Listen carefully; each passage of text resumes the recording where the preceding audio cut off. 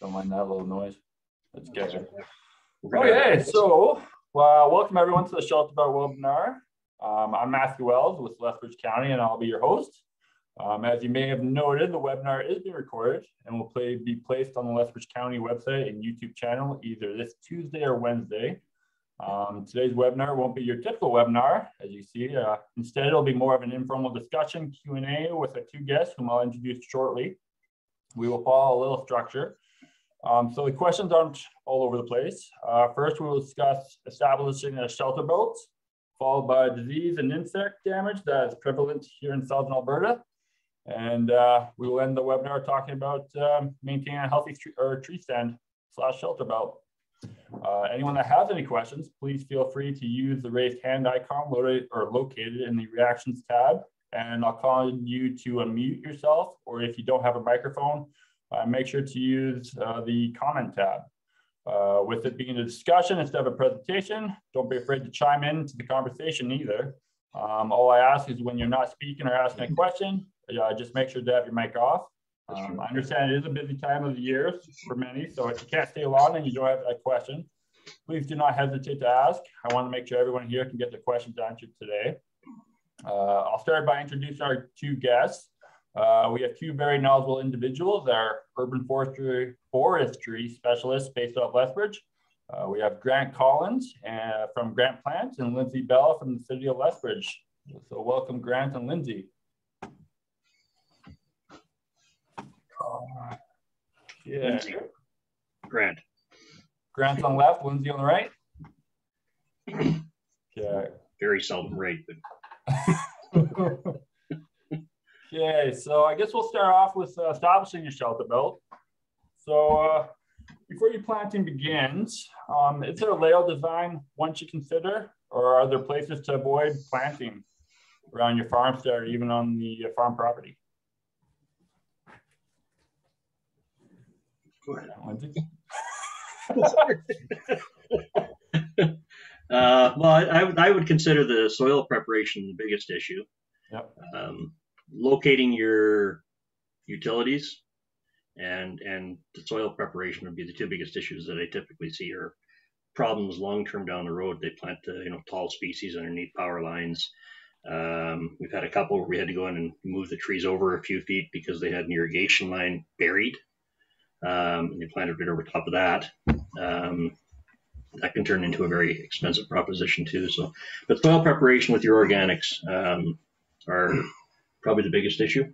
Pretty much. And selection of your planting materials. Know your trees, right? Yeah. There's a saying, right tree, right spot. Yeah. And before you put that tree in the ground, make sure you got the right tree in the right spot. And there's lots of trees that are shorter in stature that tolerate some of the chemicals that are applied to crops and stuff like that, or that respond well to those chemicals that are applied to crops. That are lower headed, you can still plant them under a power line or in areas where you have other utilities and stuff like that too. I don't know if we should get into mentioning names at this point in time. No, probably not. But prepping your soil is probably the biggest issue, and understanding space. Like if you've only got 50 feet to plant in, you don't want to plant 3 species of trees that spread 50 feet each. Get one that's, kind of your over elm trees, for example. Ashes would be another one. Those would be your bigger trees. And then interspersing those plantings. And not so much in a formal line. That's what I keep seeing is too many lines. So if you lose a tree, you've got a hole. More of a clump planting, and that doesn't mean taking all of your ashes and planting them all in a clump. That just means planting in a clump, because trees don't just bend in the wind, they torque. So that would be something to consider there as far as weaker branched trees. Get somebody that knows trees to come and talk to you before you embark on that. But lots of organics in the soil, spatiality, and knowing where your utilities are the 3 biggest issues that I run into as a private contractor. Some of the stuff I see when I'm out in the country going by is you'll see blanks in these shelter belts and that. And low areas, maybe the spruce don't survive. They get some wet feet there for a couple of years. So you're kind of looking at, is this on top of a berm? Is this down at the bottom of the hill? And adjust accordingly with that plant material. Know what you're planting. That's the one thing I noticed is, when people start planting their trees, I've noticed even with spruce trees, they plant them too close. They're within 10 to 20 meters or whatever. And then once those trees start branching out, they're getting taller, they just start overlapping each other a little bit. And they just stay in, short columns, but yeah. Shading, oh yeah, that's another one with the conifers and your deciduous trees. You want to try to minimize the shading of all these different types of trees too. I like the pines out in the country, and I don't really have a preference on any of them other than obviously don't bristlecone because it's only going to get 10 feet tall and that's going to take a lifetime. But the Scots pine are fast growing. Austrian pines, yeah. Pretty much any of the pines, I don't really have a big issue with them. Some of them are more susceptible to if we had to do spraying. And I was talking to Lindsay about this last year, actually, about if you got pine needle scale on your pines, for example, and you've got a 5-needled pine, there's really nothing we can apply to that tree that's going to solve the problem without us causing more damage.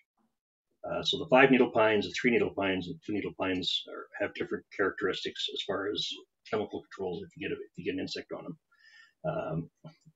But yeah, so interspersing the pines and the spruces is what I was getting at. So if you had a pine and a spruce, you had a spruce tree that grows like so, and then you got a pine tree that kind of grows like so. So you could have one spruce, one pine, and they're not really going to shade each other out, and they're not going to grow at the same rates. That would be another consideration. Diversity.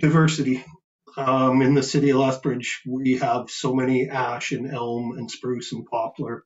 We are looking, what can we plant? What can we mix in to diversify the urban forest? And we've gone to great lengths trying black walnuts. We've got a lot of black walnut going now. Lots of oak, lots of linden, hackberry, or really honey locust. Really trying to mix it up so we have this diversity in there. A lot of stuff I deal with are invasive species, and I keep hearing horror stories about things coming into North America. Dutch elm disease, emerald ash borer is out east. We're watching for that. Asian longhorn beetle is another one out there. Oh, that's awesome. If anybody else has any questions, I got plenty of questions in the queue here, but if anybody else has any questions that they'd like to ask, please feel free to unmute yourself and ask away. Can you plant trees where a stump has been removed? It's going to be a nitrogen sink. If you've got a tree that was in there, all the roots are left. If they come in and completely stumped ground or dug it all out and replaced it with new soil, you can plant right away. If you plant something in an area where a tree's been taken out, there's two issues that I've seen happening. Number one is it's a nitrogen sink, so you have to have supplemental nitrogen to get them to grow at the regular rate because the nitrates are actually busy breaking down the root systems of the previous trees. The other issue is we have a lot of people recommending diesel treatments and Arlon treatments and all these different chemicals that they're dumping onto these stumps to kill them so they don't sucker up and sprout and cause further issues down the road to your other trees. Now, typically, if you plant a linden and you've removed poplars, you're probably not going to get any kind of grafting. But when that wood material that they killed starts to break down, Garlon, for instance, is very stays in the soil for a long time. So it can cause issues with your other plantings without grafting just because it's in the soil. So that's typically what I try to avoid. If the job is done from start to finish, the removal and the stump is done, and you've kind of amended the soils with, you're going to need calcium, you're going to need nitrogen, you're going to need those basic elements in your soil. The soil test and then replant. That's probably the best. Mm-hmm. Yeah. Thank you. Okay. So, good question, Kathy. What do you recommend amending the soil with? Well, you'd have to base that upon your existing soil. So, we do a lot of fertilization, and the biggest thing that I see is there's no it's like you're eat a meal and you've got a steak and potatoes and all your veggies and everything like that, but you really don't need anything but protein. So just eat the steak. And same thing with your trees. It may not need all those extra elements. And when we start fertilizing with a complete blend with lots of manganese and the metals in particular, the irons and coppers and borons and stuff like that, we can actually toxify the soil by just putting a generic fertilizer down. So I don't recommend anybody just put down anything general. The one thing I've noticed in all of our soils, pretty much down here, whether it's sandy or heavy clay, calcium is lacking. So that's one that you can probably get away with. And nitrogen is always used. So those two elements you could probably get away with adding to any new planting. But first, get a soil sample and determine what's missing. If you're missing any one element, it affects how the other elements are uptaken by the trees. And a stress tree, well, we're already planting in southern Alberta. So they're stressed right out of the gate. Then we're irrigating with higher pH. First few years I was down here, I was always testing the sloughs and irrigation water. And as the summer progressed, the salt content increased in our irrigation water. So acidifiers would be something that you'd want to consider also. I mean, you might have a perfectly good soil sample, but Sandberg Labs, is it still Sandberg? I believe so. They always test stuff basically for crops. So you have to tell them it's for, I'm going to have spruce, I'm going to have hackberry, and I'm going to have lilac as the outside edge buffer of my new planting. Sorry, I get so far into things and they start rambling. But yeah, get a soil test, determine what you're missing, and then add the nutrients and fill in anything organic. You got lawn clippings, you've got even straw. I mean, at least it adds to the porosity of the soil for the oxygen uptake. Because without the oxygen, nothing else goes into the plant. You've got to have some airspace in your soil. Soil tilt. I guess a lot of the farmers out there would know more about soil tilt than I would. But that's the one thing that I find. If you had a heavy clay soil or really sandy soil, you're going to go through your nutrients much quicker in the sandy soil because it gets washed away. And in your heavy clay soil, it's going to hold it a lot more, but it's not going to go down deep enough to facilitate a lot of use for trees. So prepping your soil, start with a soil sample from a lab, and then add the nutrients you need, and feel free to dump as much organics down as you want. Now, wood chips are good after. It's not a good soil amendment because it sucks out all the nitrates out of the soil, and your tree will be lacking in nitrogen. So, does that answer that? Yeah, actually, you made another question come up. So what about well water? So you're saying that you got to add nutrients based on your water. So I guess I'll give you a background. Like, on the Starline Road, I bought one of those places that burned down. So I want to do a shelter belt on the west side. The house burned down. There's a well there. Do I have to sample the water and add nutrients based on the water that I'm putting into the soil? Well, well water tends to be pretty good. We've had some tests, and you can get it tested too. We've had some tests come back with high composition of iron or high composition. I don't remember the other one. Basically the iron was the biggest concern, the iron content. So that's why you end up getting rust on your bathtubs and your toilets and stuff like that out in the country. I think was the other one.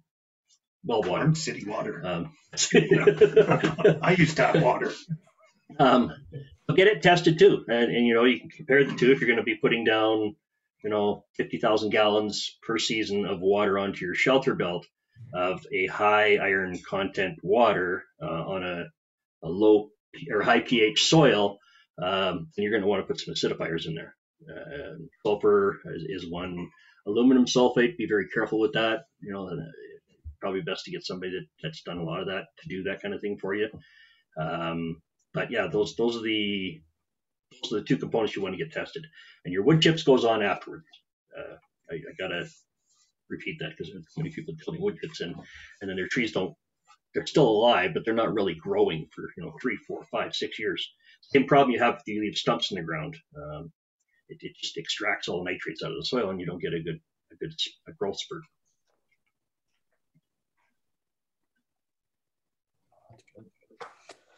Anybody else have any questions?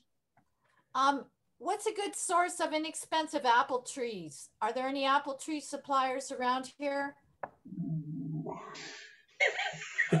Karen Barbie at Greenhaven would probably know. Yeah. She does a lot with apple trees. Greenhaven here in Lethbridge. Brooks Research Station did a lot of work over the years with apples, but they've pretty much shut down that horticulture department altogether. So there are some good old varieties that are out there that they've worked with on the prairies. Sometimes if you've got an apple tree there already, you can just graft on what you want to start to develop. It's a lot like marriage. It's 50-50, but it can be done to a certain degree. If you're just looking for new apple trees, one of the biggest issues I've noticed lately over probably the last 10 years is stuff's not really being grown from seed anymore. It's being genetically altered and root cuttings and stuff like that. So if that particular tree that you're getting a root cutting from is subject to septoria or fire blight or issues like that, whatever your root cutting that you're taking and replanting is what it's going to be. If it's growing from a seed stock, typically what will happen is somehow or another genetically, I'm not a geneticist or anything, but genetically they tend to solve their own issues, so they're not as susceptible to these other problems. And if you are going to plant apple trees, look up some of the allelopathic relationships. What's the word? Allelopathic. Yeah, where there's certain things that don't grow together in nature, and we put them together and we end up with problems, the gymnosperangum and issues like that. So just make sure if you're growing apples, they're not upwind of a nice Rocky Mountain juniper stand, for example, or Rocky Mountain juniper stand, and then a nice apple stand. You don't want those in a very close proximity. It's more of a problem in the city that I find. I don't find it so much out in the country, but I have a few sites that we have had that issue developing on it. Elms and Saskatoons, the same problem. It's not tree killing issues, but it is it does stunt the development. Cranberries and there's like 50 of them. But Hawthorn juniper, I get a lot of that in the city, and it's just these diseases with alternate hosts going back and forth. So you just got to be careful what you're planting with what. Yeah. Thank you. I have a question for you, if you guys can hear me all right. You betcha. So we have a Shelterbelt, we have an acreage outside of Coaldale. There used to be a windscreen up that got taken down. So it used to be windscreen, then poplar, then evergreen, then ash. So the windscreen's gone. Now my first row of defense is poplars. So we're hoping to put lilacs in where the windscreen was for a first layer defense.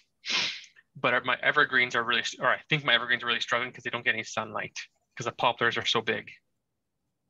So some of the evergreens have died, some of the poplars have died. We are basically thinking as some of the evergreens died, some of the poplars dying, to basically swap spots of those two trees. So then the layers would be lilac, evergreen, poplar.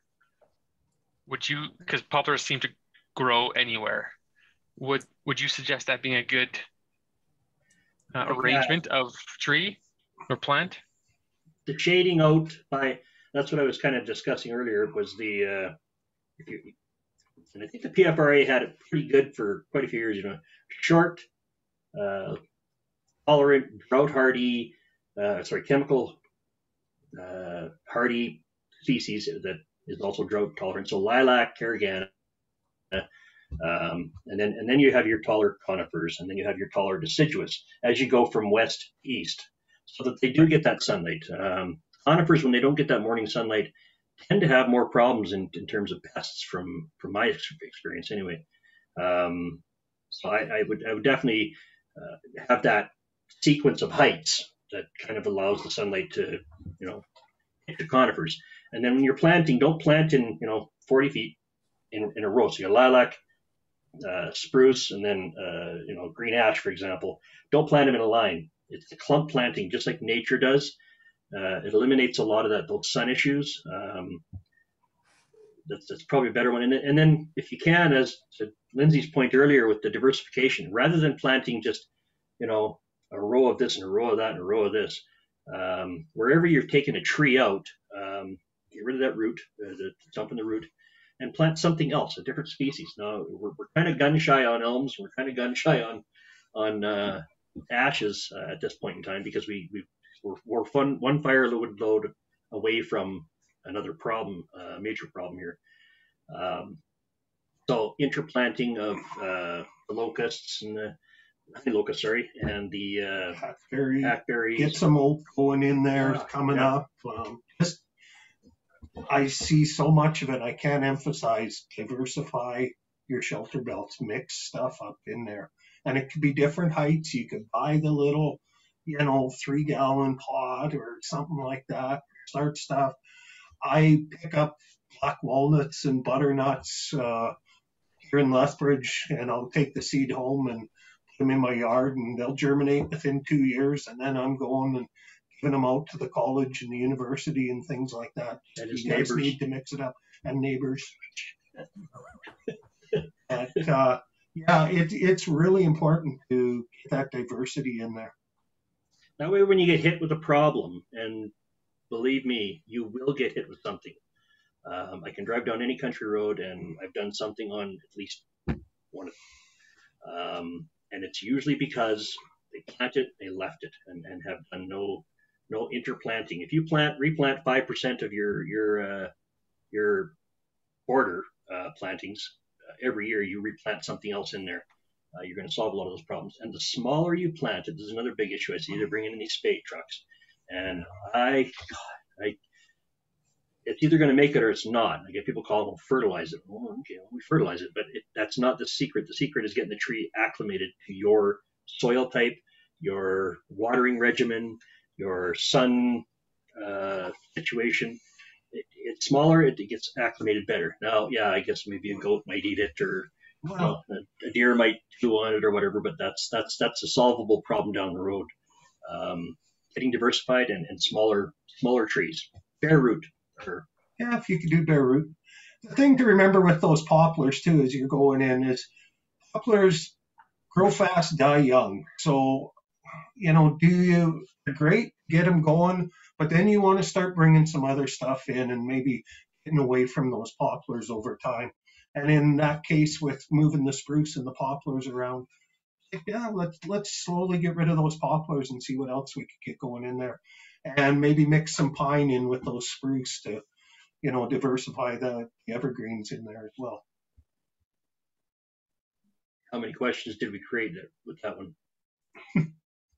That was a lot, but yeah, really good feedback. Thank you.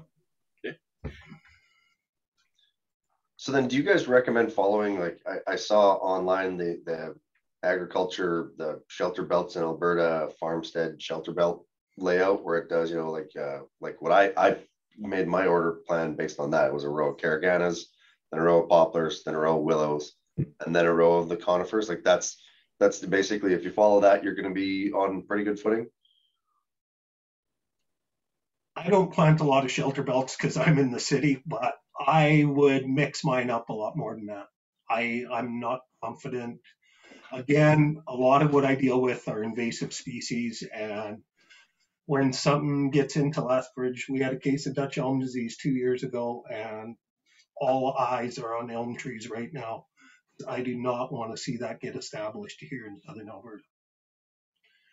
The planting plans that they put out are kind of like the same thing when you buy a new car. They tell you to get the oil checked, to check the tire pressure and stuff like that. They don't tell you to plug it in when it gets minus 30. They don't tell you that you can use nitrogen or oxygen in your tires. There's a lot of things they don't tell you. And it's the same thing with this plan. It's a basic plan for starting of success. Poplars are great. I call them a nurse crop. I was up in where I came from was the Olds area, Olds Red Deer area. So we had a lot of the crumbling aspens that would just kind of just take right off, sort of type thing. They sprout off of roots, and same thing with poplars. If you're in there rototilling or you're doing something in there, you can end up with a lot of sucker growth. And like Lindsay said, they're short-term trees, 30 to 50 years for a lot of them, not all of them, but for a lot of them. So you're going to be replanting anyway. So you might as well replant a little bit with that plan in place, and you got it on the table there. Scratch out every second one or every third one or 3 in a row and plant something else in those 3, and then leave 2 poplars and kind of go that route. And offsetting them is very important. Sunlight is a big issue for particularly your conifers. They're full sun plants. If you're blocking out sunlight with a deciduous tree, you're going to have more problems. Not necessarily right away, but down the road. And that's how I make my living, is basically on bad planting. So start with their basic program and diversify with other specimens.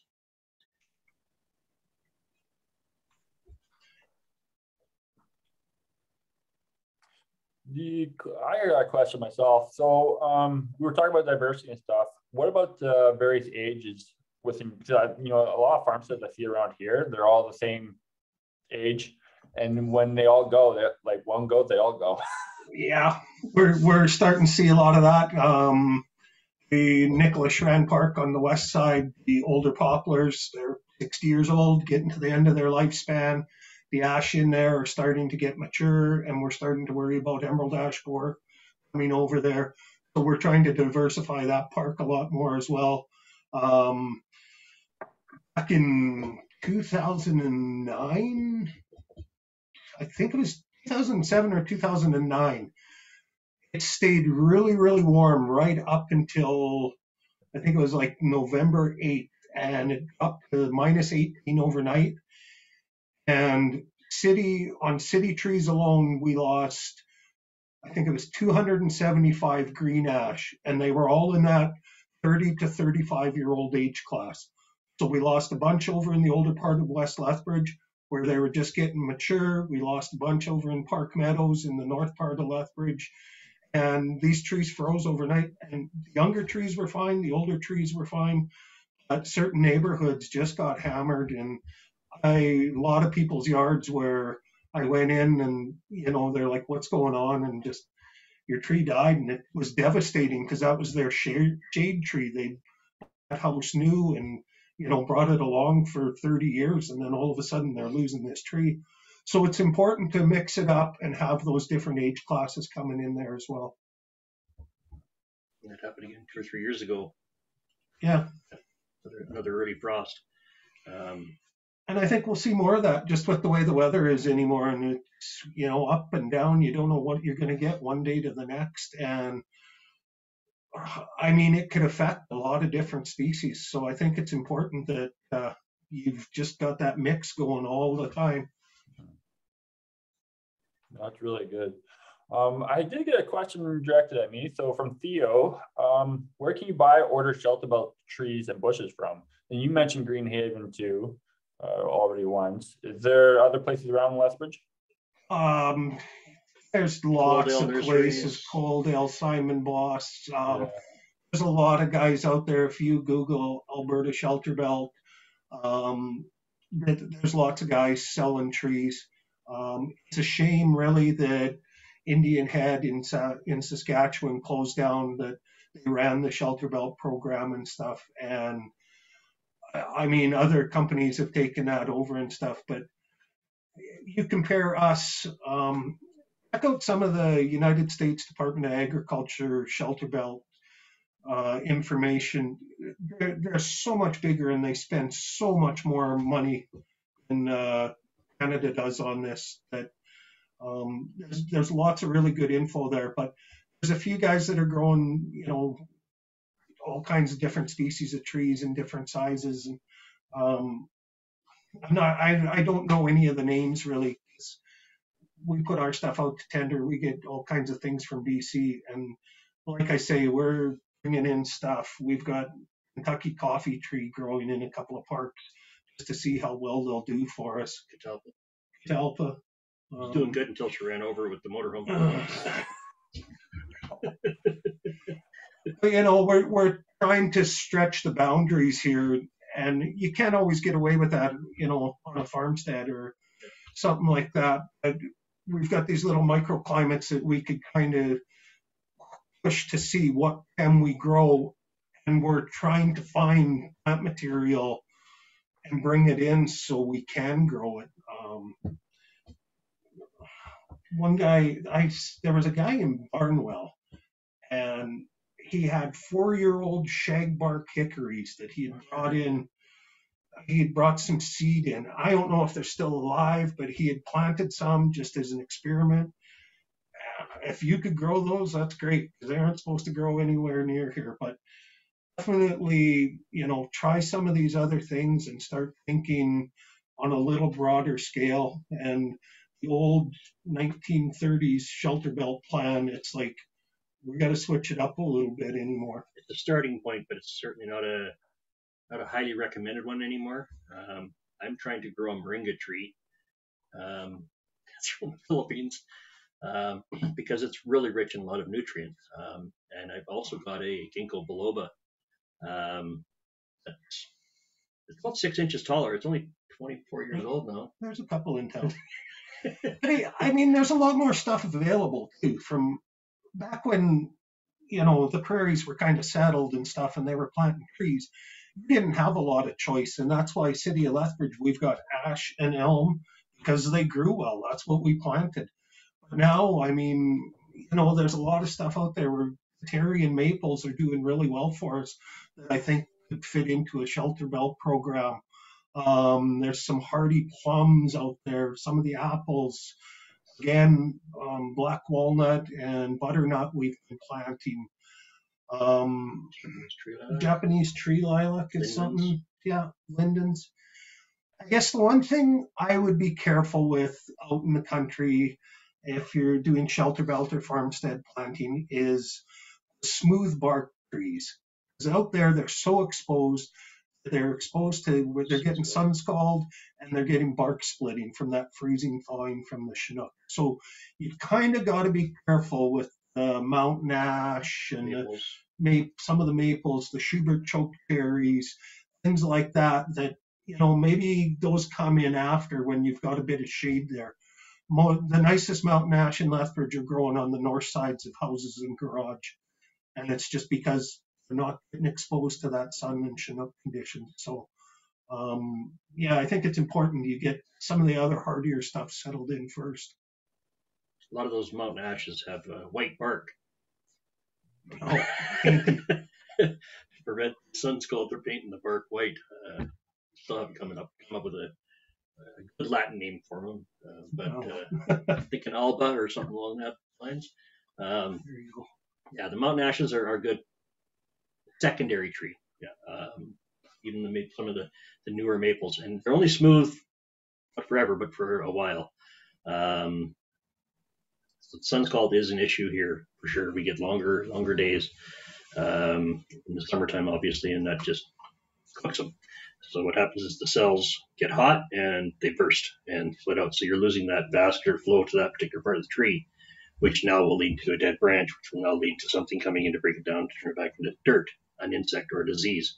So not immediately planting those types out there. And there's not a lot of options that we have in there, but more you diversify inside of that shelter belt, over the long term, the more options you'll have down the road. So if you do get hit with something that comes in, foxglove canker, and it just goes from one poplar to another poplar, if you've got 75 other types of trees in there, they're not subject to that particular disease. So you won't notice the issue, and you won't have to spend a whole bunch of money on it. You can just let it run its course, rather than having to have somebody come out and do a bunch of spraying and stuff like that to control it. Yeah, diversify. Yeah. What about a field trip to people that are doing innovative things with their shelter belts?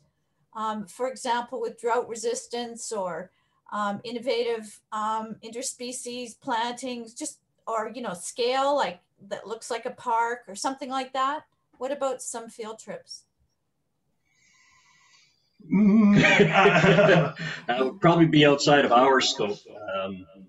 Lindsay might be able to do something in the city, but I don't know if you could get approval to.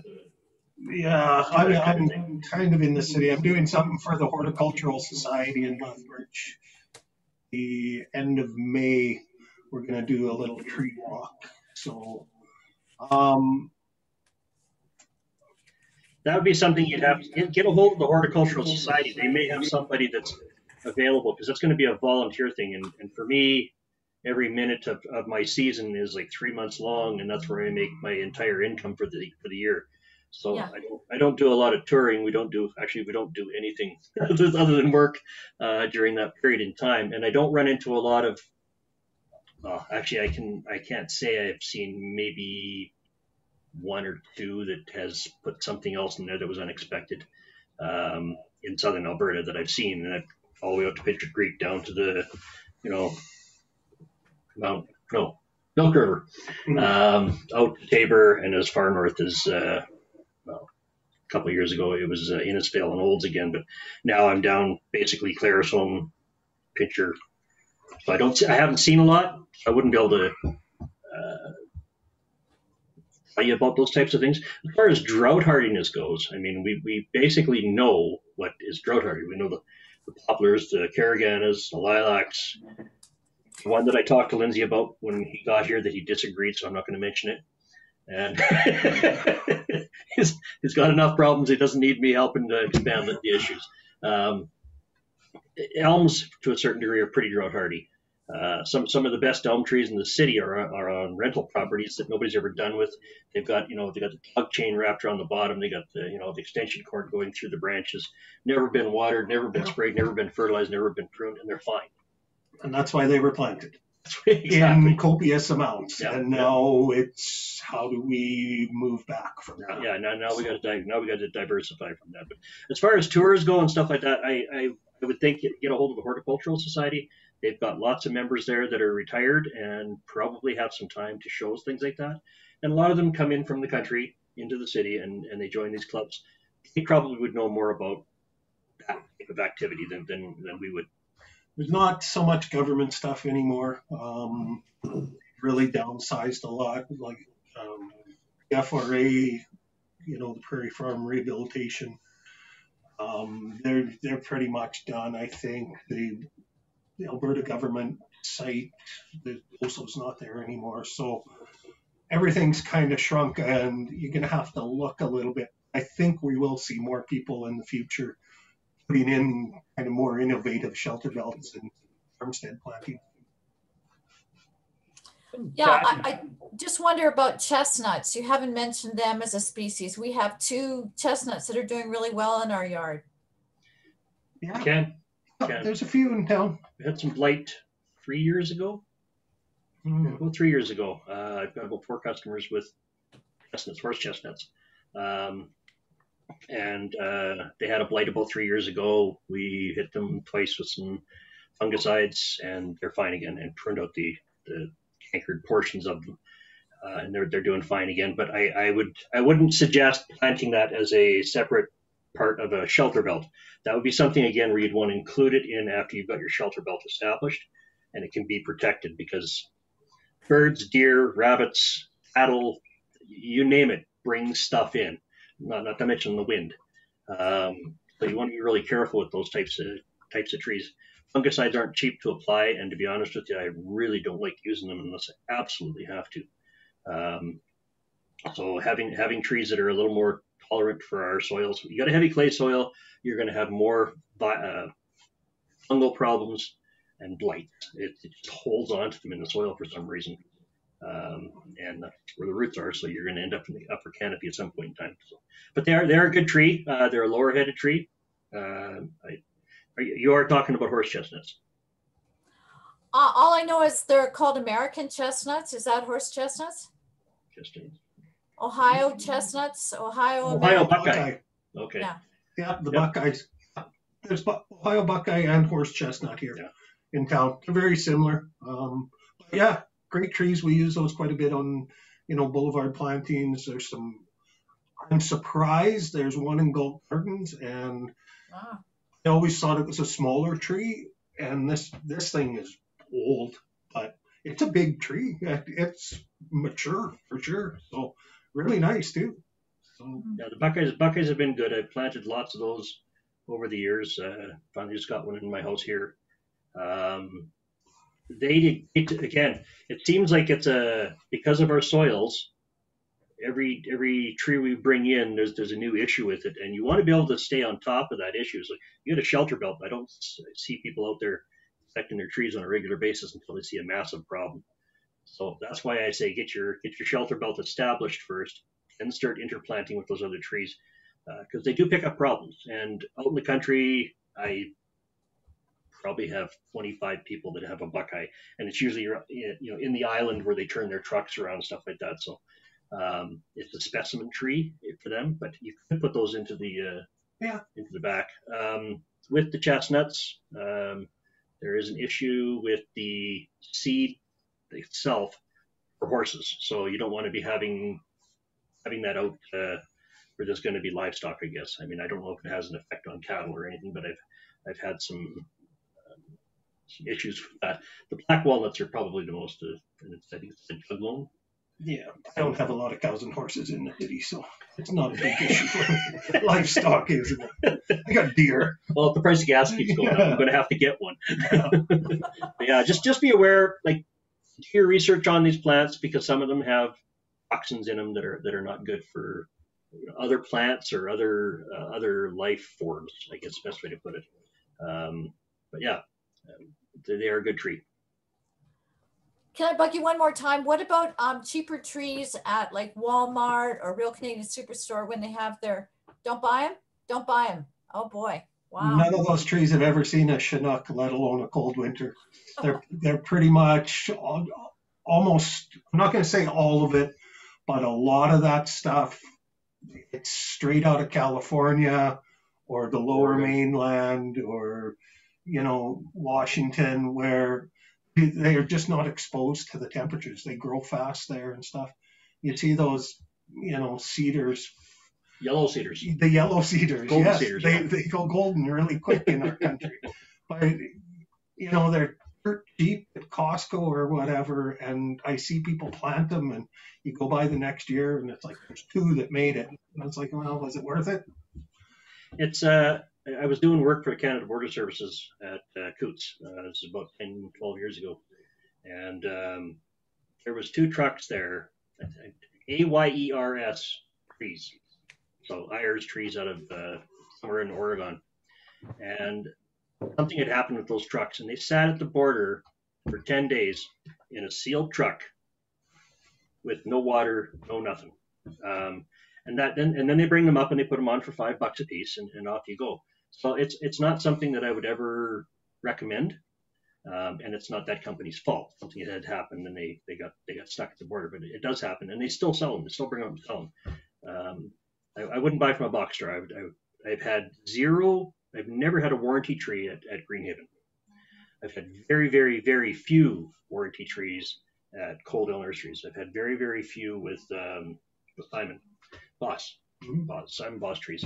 Alberta Tree Movers, before they changed hands, I would go up and get specimen trees, bald and burlap and stuff like that, bring them down and plant them. I had no problems with those. So the local companies, like Lindsay said, if they've been exposed to a Chinook or they've been exposed to crap soil or they're grown in crap soil, they're going to be much hardier, much tougher. So you're not going to be rolling through all the different replantings, I guess. Thank you. No box stores. Oh. Probably gonna get sued by Walmart now. Before I forget, Kathy, too, the county can look into hosting a tour, a Shelterbelt tour in the future. Oh. If there's interest behind that. We didn't do it this year just because with COVID still rampant, it wasn't something we were, unsure of, but something we could look to in the future. So. Great. I did get a question from Catherine a while back here. So what are some effective/sustainable irrigation plans, and how often to irrigate and how much? Go ahead. Oh boy. Okay. Again, species specific, soil type specific. Know your soils, know your trees requirements. If you're getting into more of the Ohio Buckeyes and the horse chestnuts, fruit trees and that light in there, you're going to need more watering, and or a good mulch layer. I see a lot of things out there like the tilling, and they're not tilling deep anymore. A lot of them are getting the message to not go down too deep and rip up those roots, but they're still tilling. And what you're doing is you're rolling that soil that's starting to break down nitrates, bug poop, and you're rolling it over top and killing it, exposing it to sunlight, which basically negates the advancement of your soil microbe growth. So I don't like rototilling at all in any way, shape, or form. Some of the grasses are okay. I mean, we plant.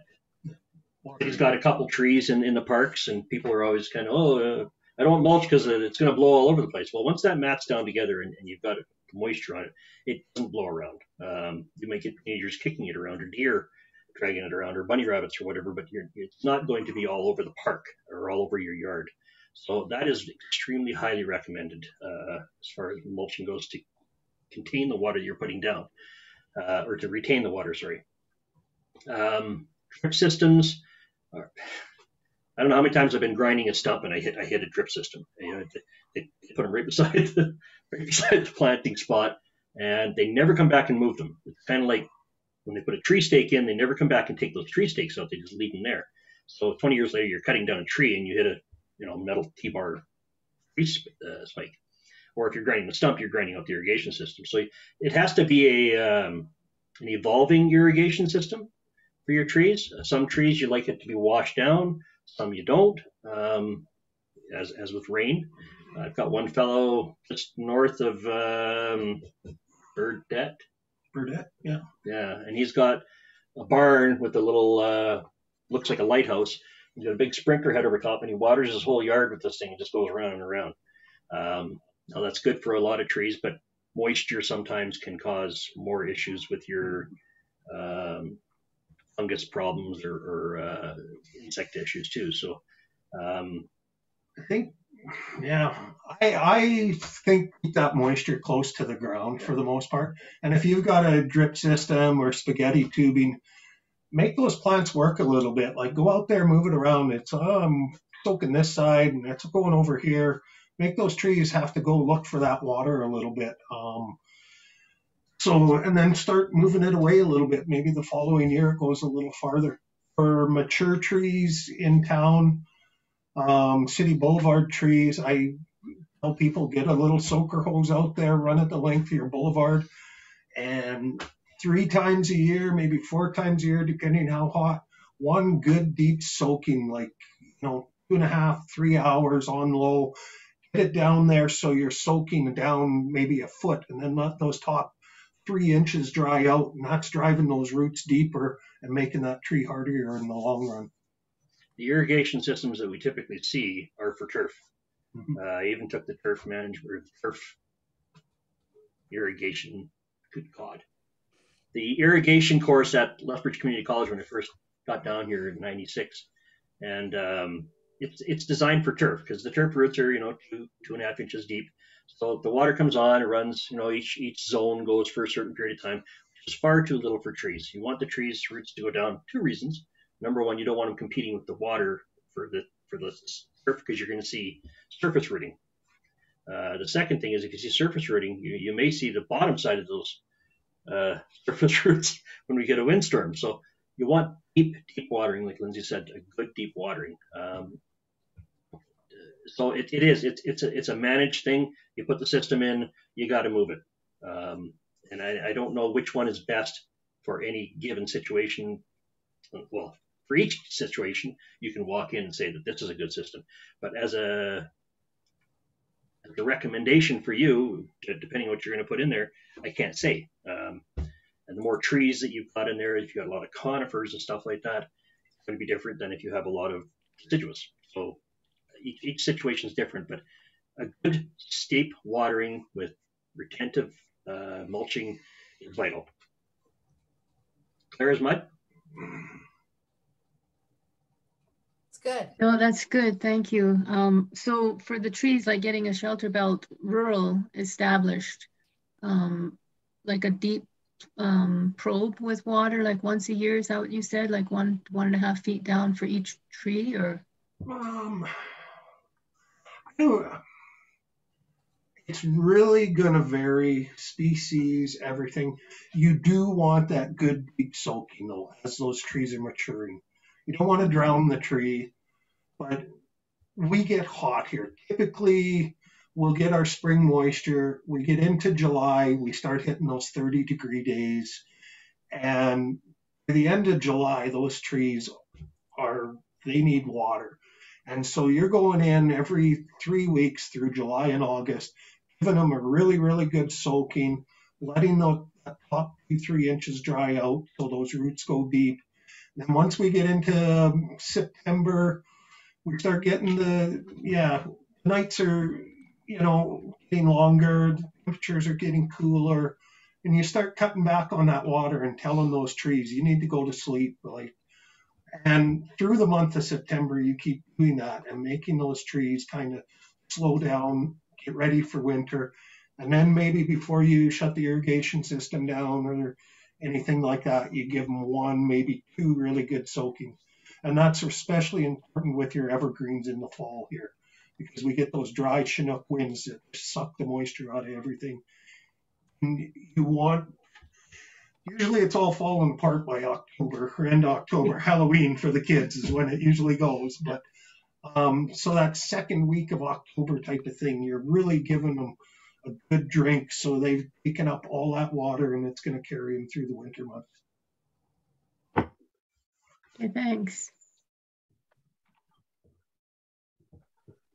You just put a little comment in there. I forgot. So we are reaching up on to an hour here right now, and the Zoom link may close on us. But if everyone still wants to continue discussing, what I can do is we can wait a minute and then I'll open it up again, and you just click on the same old link. So, but until then, I think it would be a good time to get into some disease and insect damage if everyone's interested. One of the questions I have is insect damage and disease damage that's prevalent here in southern Alberta. I know it's a broad question, but well, there's only one.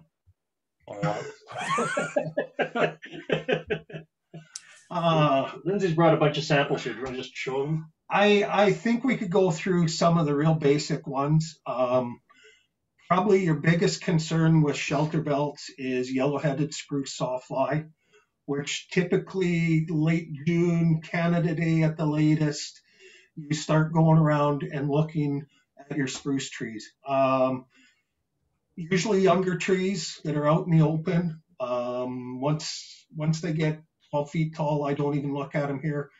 But around that time, I'm going to all our new parks and developments and taking a really good look at all my spruce trees. Usually the south and east side of the tree, that's the most protective down low. And I'm looking for those emerging sawfly caterpillars. And they're hard to see. You'll see that needle damage before you'll see the actual caterpillar feeding on there. When I go around, I tend to wear a leather glove and I'll just whack them off or squish them as I walk by. But after I get through a few different areas, I get an idea of if it's a bad year or not a bad year. And we might have to send some guys out to do a little bit of spraying on some of those trees. So if they get going on a good year, they could devastate your spruce trees, and then you're starting over. Yeah, I've got a couple of indicator trees that I check because they get hit every year. Whether it's good or a bad year, they get hit every year. But the volume of the hit is what I kind of determine whether we're going to have to do anything about it. And for the most part, if you got 4 or 5 branches that are getting hit, wash it off with your hose. Call it a day. Knock it off. If you sometimes you get bad years. I remember one year where I was getting all geared up, ready to spray, and we had a hailstorm come through, and it knocked them all off the branches, and I didn't have to worry about it at all. So sometimes you get lucky as well. But the other one on spruce is probably this, and this was from one of our trees. White pine weevil. And it gives you an idea. And this is the leader at the top. Again, early July, new growth will start to wilt. Go down a bit. You can see the top of this where the tops are starting to go. If you're getting this in your shelter belt, get in there, cut that out, get it out of there, burn it or bury it. White pine weevil, one of the first insects to emerge. They're probably starting to come out now. This time of year, they're either going to crawl up to the top of the tree or fly up there. and lay their eggs. And so inside there, the larvae are feeding and they kill it off. And you can see the emergence holes there. That's the holes I'm trying to show you there. I don't know if it's going to work on the camera or on the TV, but on the computer. Yeah. When you're cutting these off, don't just go and cut a bunch off. Cut them off, peel that bark up, make sure that there's not a gallery feeding tube going past that point. If it is, feel free to go into the green. It's okay. And then when they start to come up, you got to go back out and do some. Yeah, usually one will take over, and there'll be some apical dominance, and one of those branches will come back up. Sometimes you might have to go in there with a old hockey stick and tie it until one's taken over and stuff. But we didn't really have a problem with this. The college, I remember when I started in the city, there was some at the college. South Walmart. Yeah, and in that south end of town, and then now it's in Riverstone and West Lethbridge, and it's popping up in more spots. But if you're isolated out on an acreage or a farmstead, you just get it out of there so it doesn't get established and start affecting your trees. I mean, it's well established in Lethbridge now. We treat it as best we can, but and there is no chemical. There's no chemical control for this. So even my experimental stuff didn't work. My citric acid and my garlic extracts and stuff, nothing. And where the problem with this lies, like my concern is forestry guys in 25 years from now, they're going to be dealing with a lot of trees that have double or triple leaders, and those are the ones that typically fail in windstorms. So you want to make sure you've got that single leader again going into the future. It's important to watch that one. These two are the most common. Which ones? Oh, okay, yeah. Another one we see lots on spruce, especially more mature spruce, is a fungal disease called Cytospora canker. And it's usually, it'll kill one branch here down low and another branch over here. And, excuse me, what happens is people are going in there, and they might be going in there when it's wet because they can't get in fields, so they're going to work in their shelter belts, and they're spreading it around maybe on their pruning tools, things like that. It's a weak tree disease, and it basically gets into open wounds, maybe where you've made some cuts, maybe if you haven't sterilized your pruning tools, and it gets in there, it girdles that branch, all the needles will turn brown and it dies off. And what you could really look for is kind of, excuse me, losing. Sap, like spruce sap is typically like clear yellowish. This will be a purpley mauve color, and you'll get this start of these cankers and stuff. I see it on lots of trees, on lots of spruce trees, and it could sit there dormant for a long time. So we don't worry. You know, we'll prune it out where we have to, but if you've got it in your shelter belt, make sure you're going in on dry days. Again, sterilize your tools, get it out of there. Don't leave it in a pile at the end of the shelter belt where it can reinfect everything. This one and this, let's do this one too. So we debark this, and you can see the typical canker on here, where it's died back and slowly girdled the branch, that discoloration there. And that's not uncommon. We see a lot of poplars will get a lot of canker diseases. And then again, that spruce tree, and that's probably the entrance wound there. The pruning cuts are very important. Nice and clean.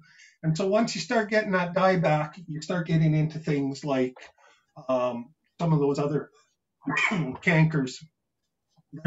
Poplars have all kinds, from hypoxylin to what have you. The other thing to watch for is start watching for woodpecker activity, maybe some bark sloughing off, and you'll see some little galleries underneath there, and where the insects have been moving through and things like that. You can see the squiggly lines. And again, that's stuff, get it pruned out of there, get rid of some of those problems. See the exit holes? Yeah. That's an exit hole. So once you start getting to this stage, that's when those poplars start coming out, and you start thinking, what else am I going to put in there? The tops of your trees. Watch the tops of your trees. If the tree is having trouble getting moisture, that's where you're going to see it first. It's not going to get to the top of the trees. So I'm always looking up high in the tops just to see if I'm seeing some damage up there. That's a lot of times where your problems will start.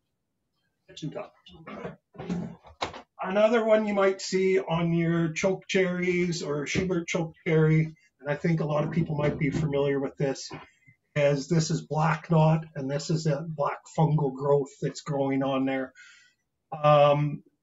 Back in the 70s, early 80s, came up with Schubert chokecherry, the nice purple tree, and everyone wanted a purple tree. And so the city planted all kinds of them in the Lakeview area and other parts of town. And then black knot gets in, and we've removed a lot of these now. They struggle with this. I'm not saying don't plant a Schubert, but again, it's a smooth bark tree. You might want to wait till things are established a little more. This is something, again, get below it, prune it out when you see it. Lots of it in the river valleys. And when you make that pruning cut, peel that bark back, make sure there's no staining. It should be nice and clear, consistent, ambial wood underneath the bark. So if you still have staining, go down to the next node, and so on and so forth. I usually start on Schuberts right at the bottom. Get rid of the problem all at once. Other one I want to talk about, and I don't know how many people have elm in their shelter belts, but probably lots in farmsteads, things like that. Go to the county office, Stop Dutch Elm Disease pamphlet. There's an elm pruning ban on, starts at the beginning of April, goes through till October. So no pruning this time of year, unless you've got something broken, crashing down, things like that. It's a hazard. You could get that out of there. If you do have to cut something, get rid of the wood, burn it or bury it immediately. I trap for beetles that carry this disease. So elm bark beetles go into the elm trees, they feed, and then they'll move to a healthy tree to feed, and they'll carry those fungal spores with them and infecting another tree. My understanding, and what a fellow that I've talked to from Saskatchewan, because a lot of these corporate farms are coming into places in Saskatchewan, buying up the farmsteads, knocking everything down, cutting down the shelter belts. And during COVID, there were a lot of people that weren't doing any working and decided to go camping, maybe in Alberta, and started moving firewood. And he figures that's how we got Dutch elm disease in Lethbridge. It probably came in on some firewood and some beetles that got into town. So don't move firewood. If you're going camping, buy it on site and burn it there. Don't bring it back. Don't go hauling wood all over the countryside. And watch your elm trees. You're going to see, usually end of June, beginning of July, again, when it starts getting hot, you'll see that wilting in the upper canopy. Leaves start turning yellow, turn brown, curl up and hang on the tree. If it's infected later in the season, it might drop its leaves prematurely. But if you see anything, get hold of the Stop Dead hotline. The only way you could tell is to sample. I send samples away almost every year from public and private yards in Lethbridge and surrounding area. We'll get a call, we'll go out, we'll take that sample.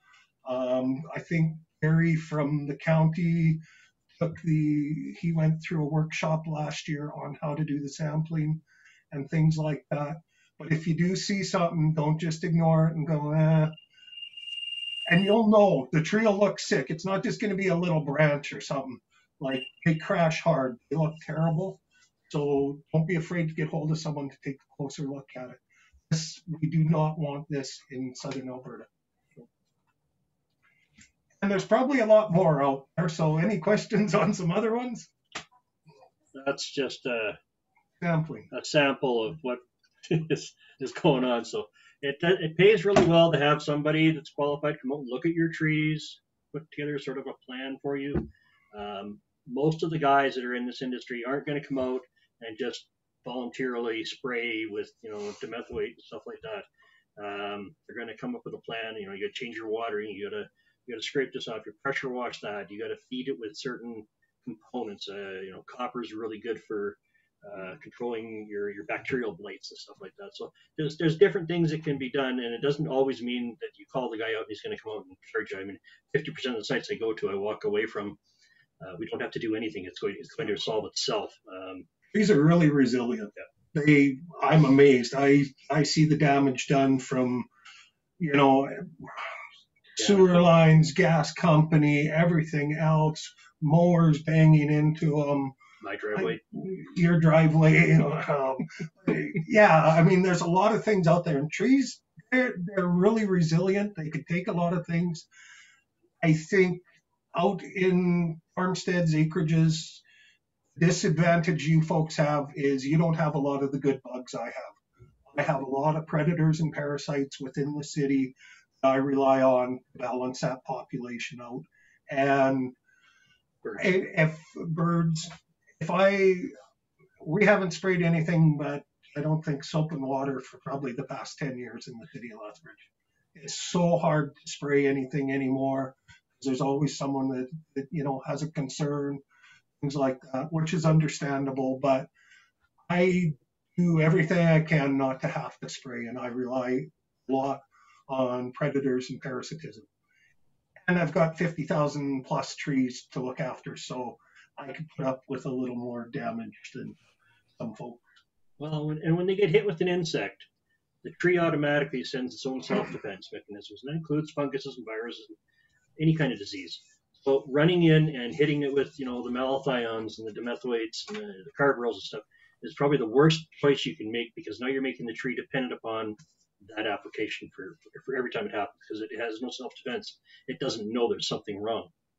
And I'm seeing that too, and that's all I've used, like dormant oil in the spring and safer soap during the rest of the season, sort of type thing. I think we did half a jug of Daconil fungicide on some guy out by Claire's home last year.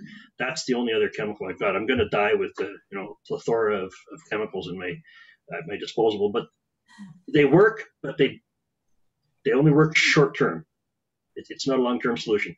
Get your trees healthy. Water. Okay, 6 times. Yeah, that's the big thing. Keep your trees healthy. That is number one here. And get them pruned once in a while. But yeah, I see this annual pruning thing too. Like,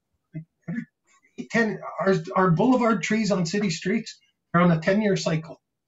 And they'll probably be going to a 12-year cycle because we've got more and more trees going. But they don't need a ton. Like I say, they're really resilient. They could hold up to a lot. Make sure they're getting a drink of water. That's my biggest headache. And, give them a little bit of care and attention. Check on them. Stuff like aphids, whatever. They're aphids. That's not going to kill it. It's not going to kill your tree. You can call pretty much any, and I'm going to say this with a side note, any certified arborist is going to come out and take a look at your trees and give you a better idea of what's needed or what's recommended, I guess would be the best way to put it. And there's a lot of guys out there that are not certified that do really good work too. So don't be just focusing on the certification. It's a vital step to show that they've got some conscientiousness as to what they're doing.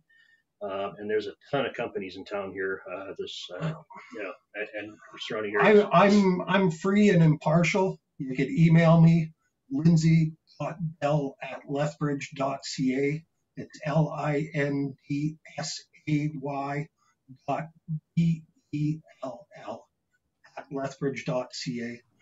Send me a picture. I'm not going to promise I'm going to come out to your farm or acreage to take a look at it. If you give me a close-up of the problem and then something to scale to give me an idea how big it is, put a pen in the picture, and then something farther back where I could get some aspect or slope or anything like that.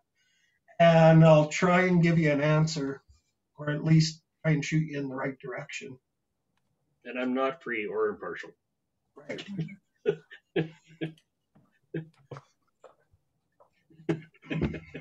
That's good. I don't have a pension. But yeah, Lindsay's a great resource. He's got all the contacts, the network. He's been down here. He was here when I got here, so I definitely look to him as a mentor and a good person to bounce ideas off of. So yeah, he'll definitely be able to help you out. I do go out of town. I'm out of town a couple times a year because I have a buffer zone around Lethbridge where I do place some insect traps. So if it's at the right time, you might catch me and I might be able to swing by. I've stopped before on stuff, and It just depends. My wage is paid by the citizens of Lethbridge, so I can't spend a lot of time going out doing other places. They want me here in town looking after. And he does work like a dog. Believe it or not. I just had to put that out there. Any other questions? You talked a lot about diversity in your shelter belts. So I ordered, I guess it's kind of too late for me now, but I'm hoping that I can maybe add some into what I'm about to do. So I ordered the first row to be Caraganas. I was going to do a Caragana hedgerow along the west. Yeah. What would you put in to diversify that? Because I've seen a lot of, like, I've seen sea buckthorn, I've seen buffalo berry, choke cherry, and Russian olives, and I didn't know, like, I just know that all the farms I've been to and that I grew up on all had Caraganas, so you just put Caraganas, and they work. You can't go wrong with Caragana. They are solid. If I did something today, I think I would mix maybe some late lilac in there with it. A lot of old shelter belts. They had some Tatary and honeysuckle, elderberry. Sometimes that elderberry will die back to the ground certain winters. Grant has had success with sea buckthorn. Just got to be careful with some of that some of these plants, if they're too happy, they'll really start to go on you. And I know in Eastern Canada, they don't want you planting Tatary and honeysuckle. That's invasive. Norway maples are also invasive in Eastern Canada. And we plant them here in town. We need the diversity. But just, you kind of got to be careful. Choke cherry, Western choke cherry, I'd be kind of scared. Yeah, well, and just spread, like, once they get going. It's the same with the sea buckthorn, too. Yeah. It can. So I try to get it so that it's between a rock and a hard place. It's the best way to put it, I guess. Field is there, so they're tilling all the time. And then on the other side, I got conifers, so they're not encouraged to go back into the shade. They won't grow in the shade. If you have them planted with whether deciduous, you're going to have a sea buckthorn yard. They will take over. But that's the same Caragana. I saw some pictures of someone in the Peace Country that had planted Caragana and neglected it for like 30 years. And this was like a forest, like of solid, you weren't getting through there. If it's on the edge of a cultivated field, yeah, Caragana's great. Because that was my plan, to do a row of Caraganas and then poplars and then the willows is kind of how I had it planned. Just like I said, based on that recommendation. And I'm just thinking if there's anything I can do because I've already ordered and bought all the trees. So yeah. I'm just trying to think, what can I put in there? And, I'm going to start planting them kind of first, second week of May. What would you recommend to bolster that arrangement? Pine in there. Is it a wet spot? Like with the willows? No, it's up on a hill. It's well drained. I think it's sandy there. Okay. I'm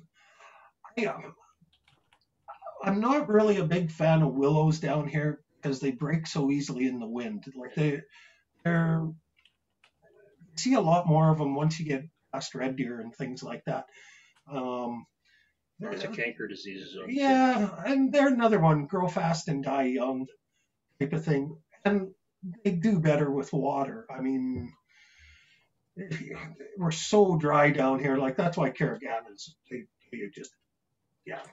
can't really go wrong with those. Before the mountain pine beetle, if you drove through like Merritt or just outside of Osoyoos, southern BC, where they don't get rain, essentially, the trees that do the best are your pines.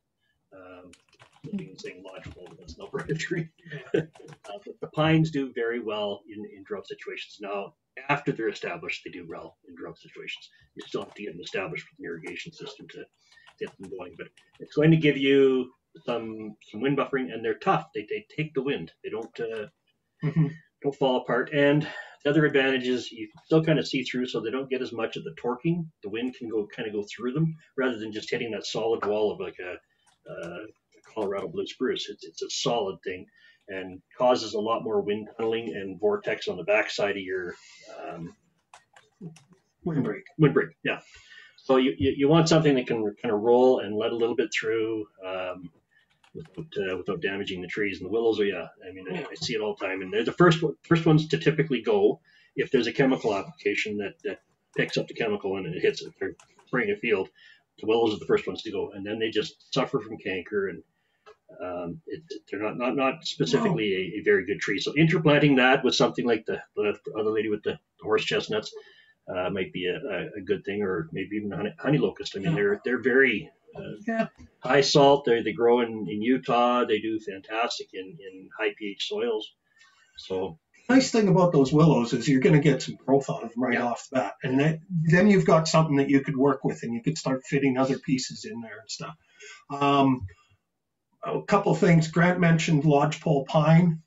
Out on the prairies here, they struggle. It's a little too alkaline for them. I don't see a lot of nice lodgepole pines. So even though that's a native species, I'm more north, or into the foothills. That's something I would kind of stay away from. I think Scots, the Austrian, Western whites. Yeah, Douglas fir. You get some Douglas fir. That would be something that would be good in there as well. But some of those, where we've got the room in our bigger areas, we've having really good luck with ponderosa pine. So those would be some. The other thing, you mentioned the damage from chemical damage. Manitoba maples in the corners of your shelter belts and farmsteads, really susceptible to 2,4-D damage. So those are kind of your indicator trees, and they make really good tree forts and tree climbing trees for kids. So in all your corners of your shelter belt or farmstead, they're a good tree to tuck in there, just so you could see if they came and sprayed your ditch recently. Especially if you like maple bugs. Yeah, don't get a female one. The little black and red maple bugs will drive you nuts.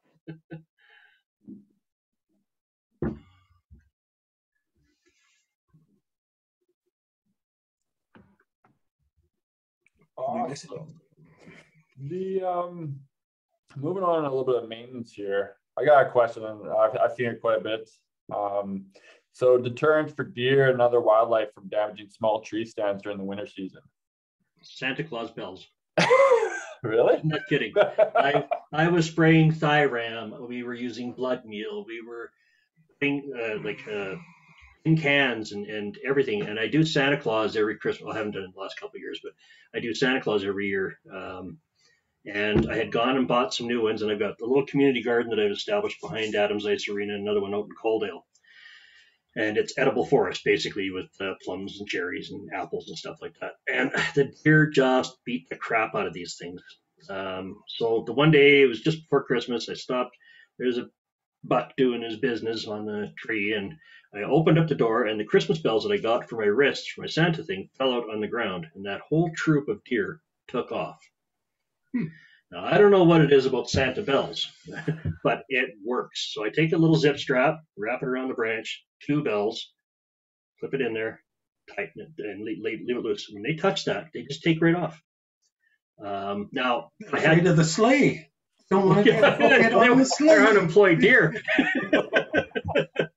So that's what worked for us. Rick Harder's ranch down at the river bottom, we planted a bunch of I planted a bunch of elms for his roadway, and the deer were just destroying that. And for 10 years, we were down there trying something different every year. Little car fresheners, little pine car fresheners, we tried those too. Like nothing gave them season-long results. I've had the bells on these trees over here, other than the teenagers, which steal them, but I buy the box now. That seems to keep them away.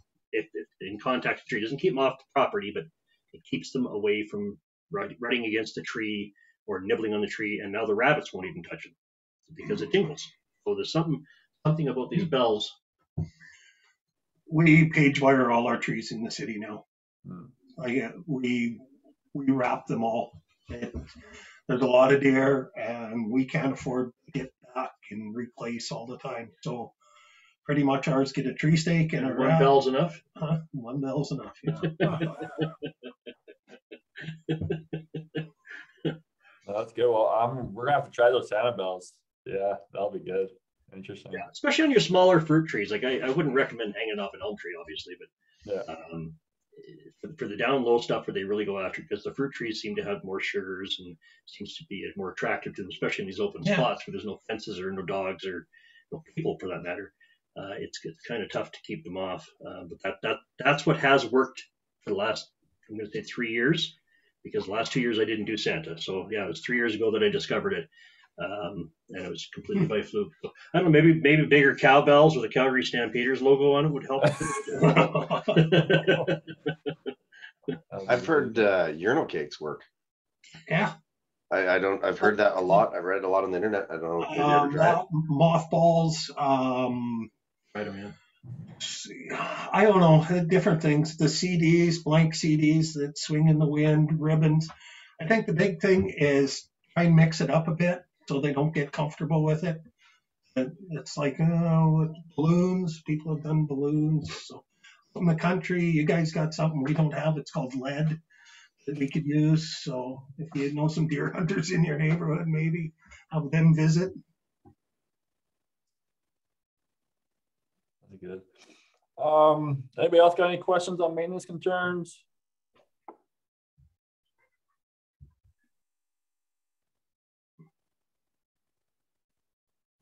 Nothing. Oh, okay. Water. Yeah. Yeah. No, that's great. No, so if nobody has any other questions, we'll end it here. Grant and Lindsay, that was awesome. You guys are very, very knowledgeable in you guys' field. So I appreciate you guys taking the time out of your day today to sit down with us. Actually, Lindsay's a ventriloquist. I'm his dummy.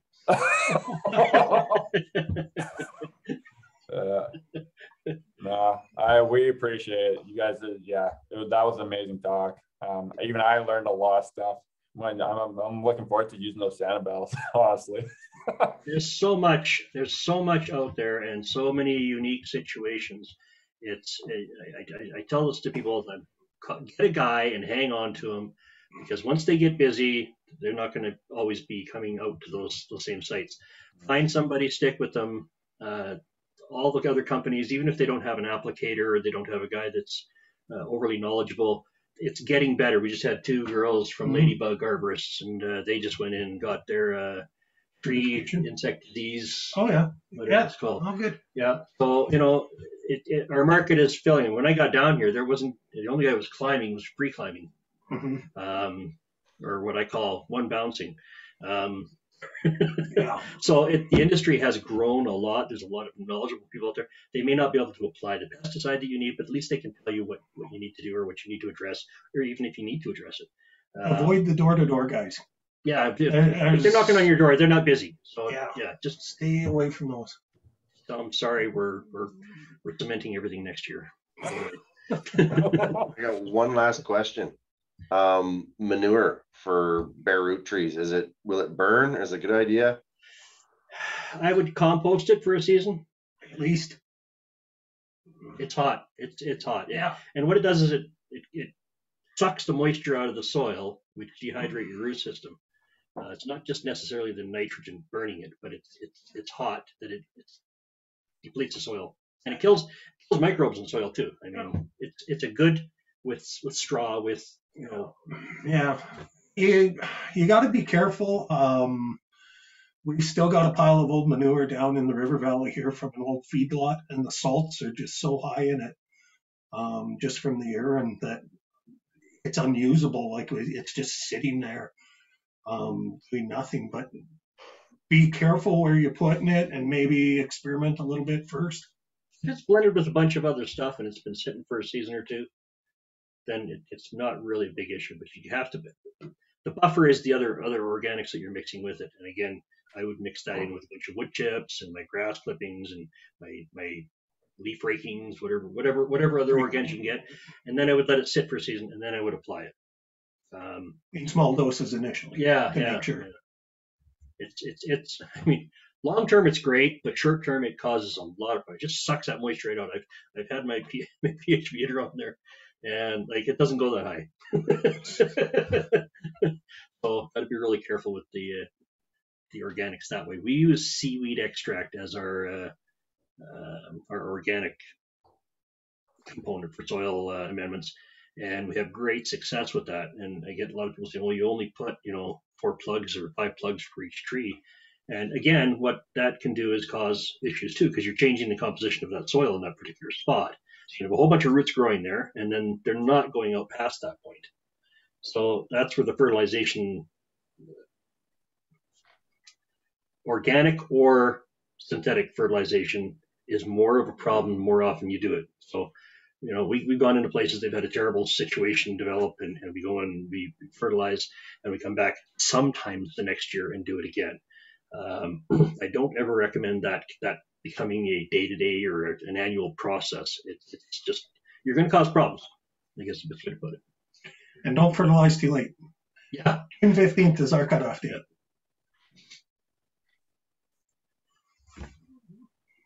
Yeah, great question, Justin. Anybody else before we go?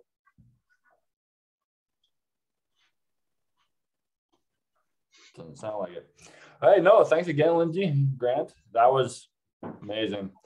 Thanks for everybody that came and participate with us here today. And Thanks. I appreciate you putting that on. That's yeah, that's great. It helps disperse the information at a much higher level. Yeah, obviously, if there are a lot of people that are interested in it. I mean, you put something in a newspaper, you put something on the radio, and until it affects them, they don't listen. So in this situation, everybody that's there is listening.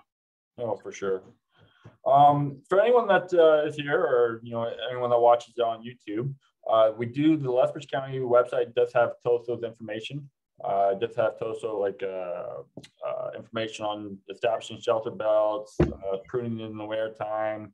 He's got videos on there too. So if anyone's looking for more information, just swing by the Lethbridge County website. It's under the Ag Service Topics under departments. So, but yeah, thanks to everyone, and look to see you all again in future webinars, I guess. So enjoy your summers. Yeah, enjoy it. Yeah. Okay, thanks everybody. Thanks a lot, guys.